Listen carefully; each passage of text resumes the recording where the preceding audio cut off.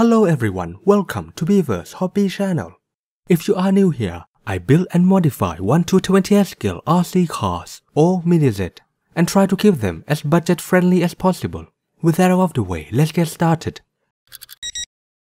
A few weeks ago, I browsed Banggood to see if there was anything new, and I stumbled upon these wheels and curved drift tires for $8.99.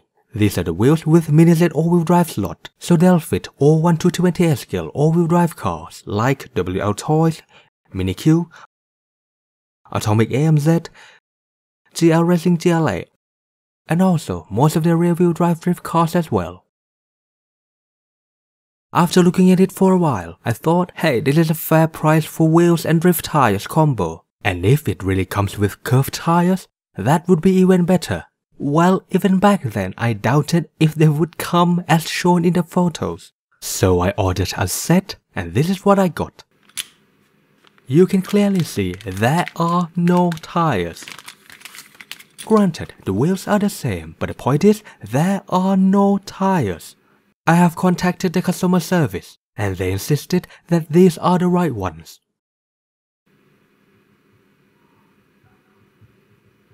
But when it says drift wheels, it implies that there are tires included as well, otherwise it would just be wheels.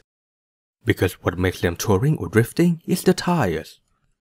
If these come with tires, I would recommend them, but they don't. At $8.99, they are way too expensive for the quality.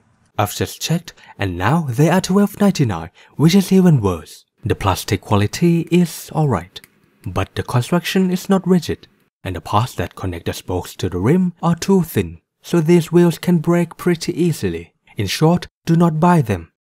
If you want to spend this much money on some wheels, I highly recommend PN Racing or DXR wheels. They are far better than this. The materials, the construction, everything is much better than this. If you just want some good wheels, get the original Kyosho Mini-Z wheels. They are about $160 a pair.